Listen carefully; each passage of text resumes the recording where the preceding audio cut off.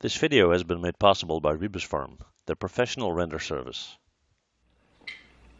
Hey guys, and welcome back. Well, today we're going to do a quick tutorial. I'm going to show you a neat little perspective trick, okay? So even if you're a 3D modeler, on occasion you will have to probably do some concept work or, sketch or whatever. And it's important to know how perspective works, okay? Now, this is a very specific trick, so stick around and I'll show you. Okay guys, well, as mentioned, I'm going to show you a perspective trick, and in order for me to do that, you first need to understand what perspective is, okay? Now, basically what we're talking about here is the principle that objects that are further away seem to be smaller. Now, how does that work? I got a picture here of the human eye, and it's looking at a tree. Now, if you want to see a tree, or anything for that matter, there's one thing that's really important, and that is light, okay? If you were in the middle of the night, everything is pitch black, you wouldn't see it at all, right? Now, because there's light, and light is hitting the tree, and it's bouncing off the tree, it's traveling towards your eyes, and that's why you can see it. Now, based on the distance of the tree to the eye, in the top situation here, this is the angle how the light comes into the eye. And because of the curved shape of the eye, the light will react pretty much like through a magnifying glass, which means that you get the image of the tree upside down projected in the back of the eye, right?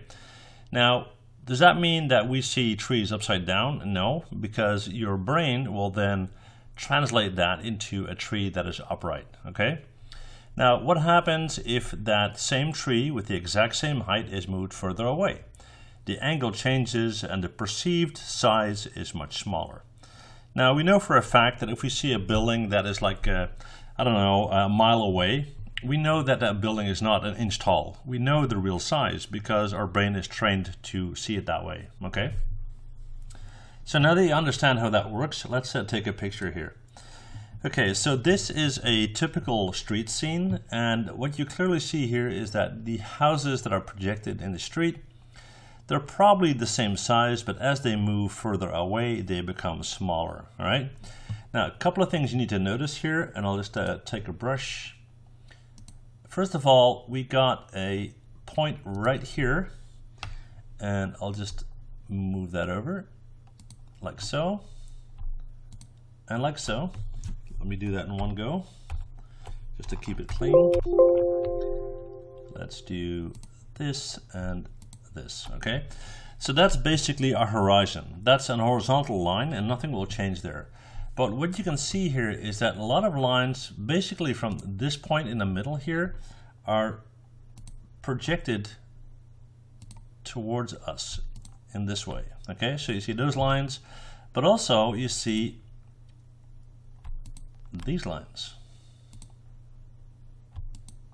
okay? And even if you, for example, follow, let's say, the windows on the building, okay? So these windows here,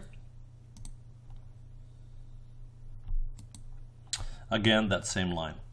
So that's important to know. Now, when you understand that, and I'll just jump over to the next image, you can also understand that in some situations you have more vanishing points.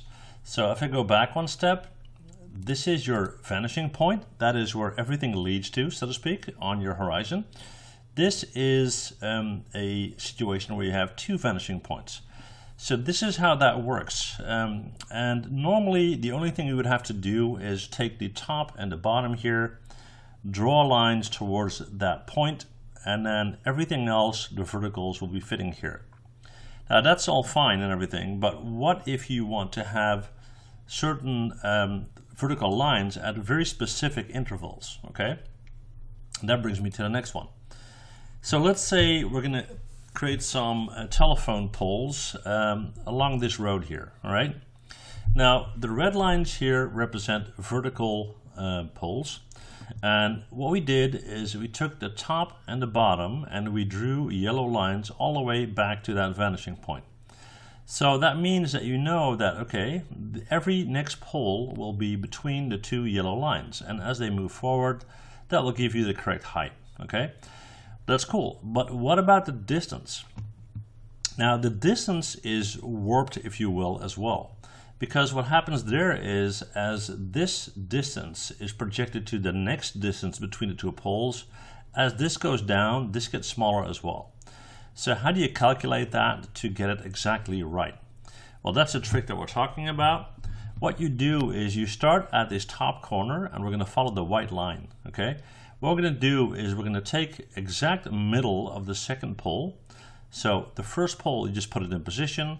The second pole, you can put it anywhere you want, and then you establish the first interval, okay? And then what you do is you take a line from the top of the first vertical, go exactly through the middle of the second one, which will give you the base of the third one, okay? And then for the next one, you're going to start up here, go through the middle of that one, and move down here, and so on and so on, okay? So let's check and see if that principle works in real life. And I just got this image here with the road with actual phone poles. And what you see is if I start at the top of the first pole and we'll follow the white line, basically and roughly through the middle of the second one, we'll get to the base of the third one, okay? So that's the trick that I wanted to share with you guys. That's all there's to it. And that said, thank you guys for watching, and see you guys next time. Bye. Well, thanks for watching. And before you go, please hit that MH button to subscribe, okay? See you guys next time. Bye.